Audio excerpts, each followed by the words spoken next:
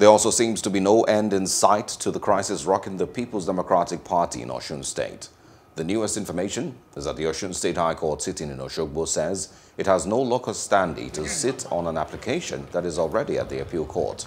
A member of the PDP, Soji Adagunudos, has instituted court action last year against his removal as the state chairman of the party.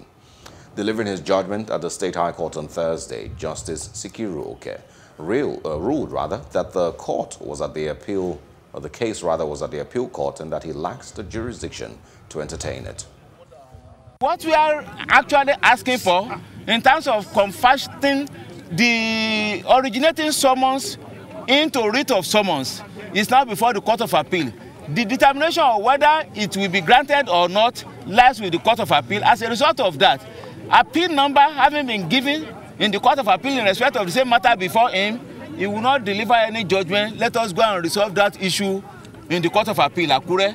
And if at the end of the day they find any other reason either to do or do otherwise, there is a provision of the law that gives them power to do what he could have done in the trial court that can equally be done at the Court of Appeal. On what ground is this court staying